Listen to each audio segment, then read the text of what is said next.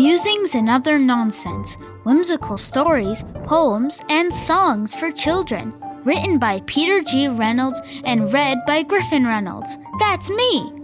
This podcast would not be possible without your support.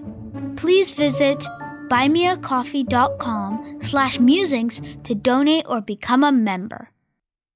This story is called, Who Do I Love the Most? I asked myself a question that I never asked before. Between my mom and dad, is there one that I love more? It's impossible to answer, but sometimes it does occur that perhaps I have a favorite, that there's one that I prefer. Now I had to make a list that's complete and ironclad. Reasons why I love my mom, reasons why I love my dad. Mom has the greatest kisses, a gold medal every year. No boo-boo could survive them, they dried up every tear. Dad has the greatest hugs, so gentle and so tight. No matter how I felt that day, his hugs made me feel right. Mom has the sweetest laugh, just like a melody. I love to tell her funny jokes, she always laughs with me. Dad has the sweetest voice, so warm and calm and deep.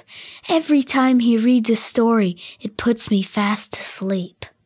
I love my mommy's pancakes, they're just so good to eat. I love my daddy's burgers, they simply can't be beat. This is hard, I can't decide. What could the answer be? I guess the only answer is, I love them equally. But if I ask to stay up late, my mom and dad say no.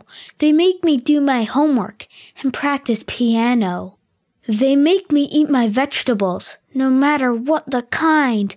They both better be careful, or I might just change my mind. I hope you enjoyed this episode.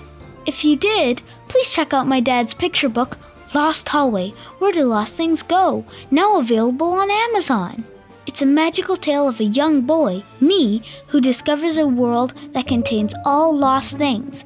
You can learn more at storiesbypeter.com. See you next time!